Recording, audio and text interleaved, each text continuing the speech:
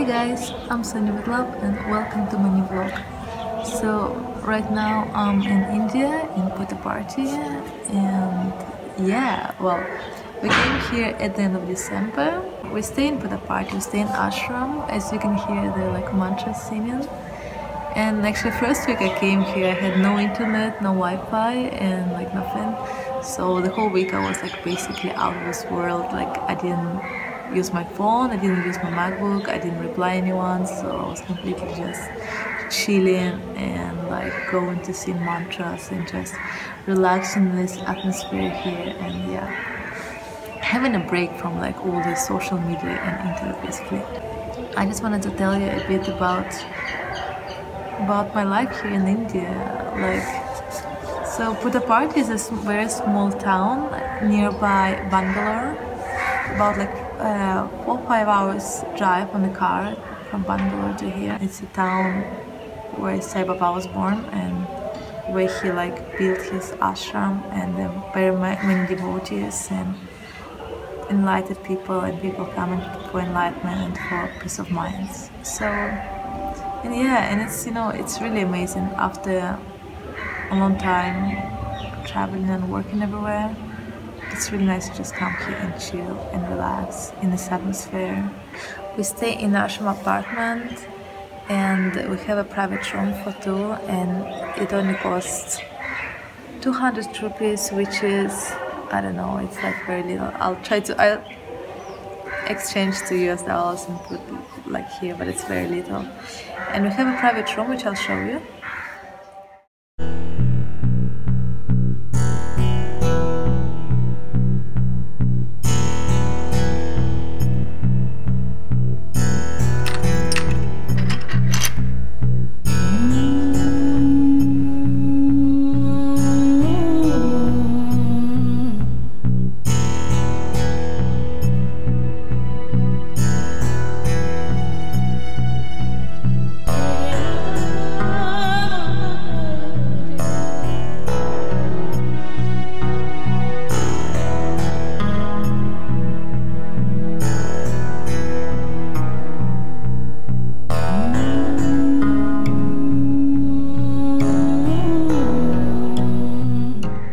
Ashram, you also have several buffets like canteens where you can come and eat, like South Indian canteen, North Indian canteen, Western canteen, and each one of them has like breakfast, lunch and dinner, which you can have very cheap, like different kinds of food.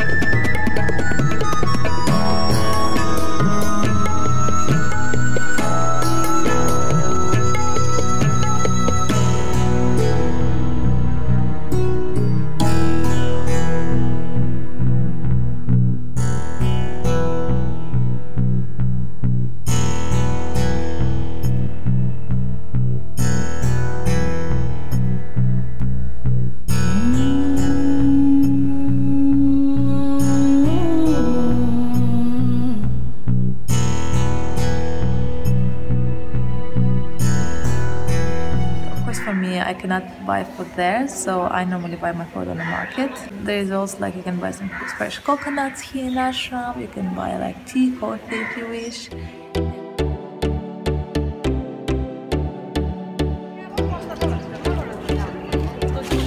It's sour stuff. No, it's sour fruit.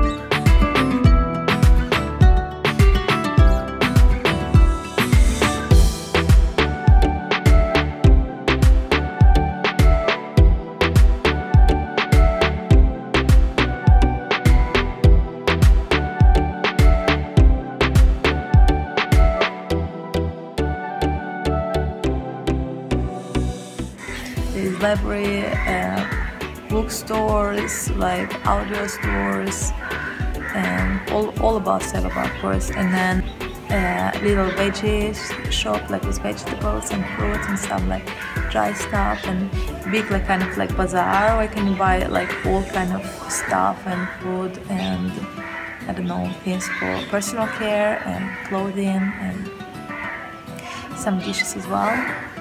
And it's all on in a ashram. It's just the ashram I'm showing you right now.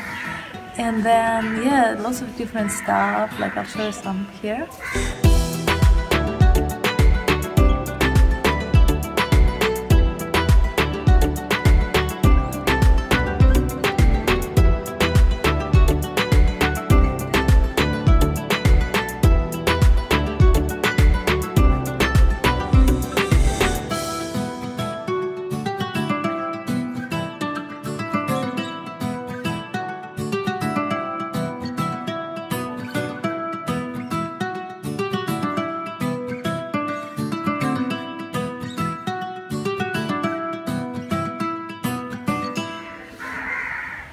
And also they have Mandir, which is not allowed to film, so I cannot show you like how it is inside.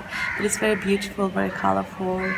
Like every day from 8 to 9:30 and from 4:30 to about 6:30 depends. They have darjans and bhajans there, so you come and then they sing mantras. If there are some festivals, they have like special performances there, and sometimes kids perform in some theater performances, music, dance performances. Some ministers come and like kind of big people and from all over the world, and it's really spectacular like place and very high vibrational. Also, when there are like some festivals in Mandir after Darjan and Bhajan, it's like you sit there on the floor. They sometimes they give prasad, which is like, for example, for everyone they give apple or orange or like some sweet little baked, I don't know, cookie or something, and it's like a spiritual food. It's very good.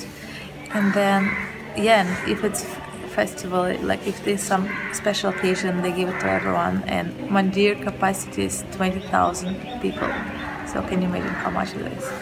And then also like to come inside Mandir, they check you very carefully that you don't have any phone, any camera. You cannot bring food or bags there at all. You need to leave it in the cloakroom. And also the dress code is very strict. Like you need to have ankle length skirt and a scarf and like short with not too short sleeves. Like they always check it and make sure you have it. And then you come there, you gotta sit on the floor. And men also, and also like what is interesting here in Ashram, men and women, they're always separate. Like even in Mandir, like women have separate entrance and men have separate entrance as well. And men dress code, they also gotta wear only long pants and shirts, and it's gotta be all white. So it's very strict, but it's really cool. And then you come inside and we all sit separately and sing songs, and at the end like they sing something and you repeat like Shanti, Shanti, Shanti. And it's really amazing, and like I really enjoy it. And I'm like kind of discovering Indian music for myself, Indian mantras, as something new. Like I always knew that, but I never felt it like I feel it here. And it's amazing. And even the fact that you're like in the morning, even if you don't go there, you can still hear bhajans and darjans all around the ashram through the speakers. So you wake up like in the morning and then it's already, you can hear it in just even sitting in your room. And also at about 5:30 a.m. they're doing kind of like they're walking, like I never done it yet myself, but the group of men separate, and of course a separate group of women, they go and they kind of walk around Mandir and sing mantras as well, which is also amazing. And yeah, and like that here in Ashram, it's very chill, it's very amazing. It's like you go inside and it's so peaceful. It's like a paradise, really. Like like only in real life. Everyone's so friendly, everyone is so full of love and happiness. Everyone is willing to help you and you willing to help everyone. And everyone's so chill and relaxed. It's like if you need a peace of mind, you definitely need to come here. But the funny thing is, like, people say you can only come here when you're ready and when Sai Baba wants you to come. Like, many people told me that, and I found out about this place in Sai Baba 1 year ago, and now I'm here and I'm really grateful for this, because this is like amazing, and really amazing things happen here. Like, you want something, you wish for something, and the answer or what you want comes to you straight away. Like, it's really amazing, and like, it's unbelievable. Like so far, like, really we need something, like anything, and then we find it straight away. So yeah, really amazing. Also, if you go outside Ashram, it's much more busy, of course, like more noisy, and there you're gonna find like big markets with very fresh yummy fruits and veggies and coconuts, which are all very tasty here, very organic. Like, they're not too sweet, they're very natural taste, very like just amazing. And they have really yummy papaya, mango, chiku right now in season, pomegranate, pineapples, which I haven't tried yet, grapes. And yeah, as a fruitarian, I feel very comfortable here because I can eat so much yummy stuff, and very delicious coconuts as well. So, and another amazing thing, everyone is wearing like long saris here and long skirts and like Punjabis. So it's basically impossible to see here a girl wearing a short skirt or shorts or even trousers. Like, I've seen maybe twice or like a few times maybe a girl wearing jeans, and then even if they wear trousers, it's more like, you know, like this kind of like hippie trousers. So, and even inside ashram, everything is divided, like ladies separate and men are separate. Like, even they have buildings for people if they want to live there. And we live in a house now, and it's only for women, so there are no men at all. And then there are separate ones for men, and they have mixed one as well, but it's only for married couples. So if you're not married, you cannot live there together, which is cool. And also, like, when you're outside, when you're on the territory of ashram, you cannot do any intimate things with like men and women together. Like, you cannot hug, you cannot hold hands, you cannot kiss, nothing like that at all. It's very strictly prohibited. And then even if you go to eat, like, there's separate lines for men, separate lines for women, and it's all divided, different entrances everywhere. And I kind of really like it, I really enjoy it. It's like, it's very unique, and I don't know, it makes it very peaceful to live here, to stay here. Also, very many monkeys which stole your fruits.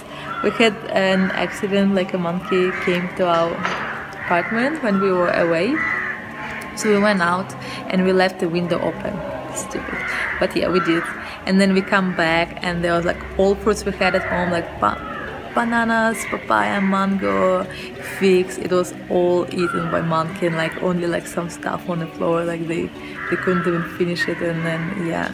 And then after that we always closed the window, and then even we saw how like monkey was like knocking and trying to open the window even when we were at home. You can go here to do yoga in the morning and meditation. Even like if you go outside, you can go take a rickshaw, and maybe 15 minutes from here, maybe 10 minutes I think on rickshaw, you come to one place, to Dr. Ramu, and with him you can do yoga and greet sunrise. We did it once and it was very cold, so like waiting until the weather will be a little bit warmer. But yeah, it's beautiful. You see how the sunrise comes, and we meditate there and do yoga, and it was just wow, very unique experience. So yeah, like this, and I hope it like open up you a little bit about India, and I'll do more vlogs about it. I'll do more vlogs about this place and tell you more, but this is just my the feelings I got now after living like a couple of weeks here. And not a couple of weeks, how long I live here? Oh yeah, about 2 weeks I think now. I kind of lost counting of the days, but yeah, after about 2 weeks living here, this is how I feel about it, and I really love this place. So it's for now we'll be here, and then we'll see what happens next. But anyways, I hope you see this video soon, and please stay with me and I'll show you more. Wish you lots of love. Please thumbs up if you like this video. Please subscribe. If you have any questions about this place or India or Puttaparthi, please ask me. I will be happy to answer you. And yeah, see you soon with more news and adventures in India. Love you all.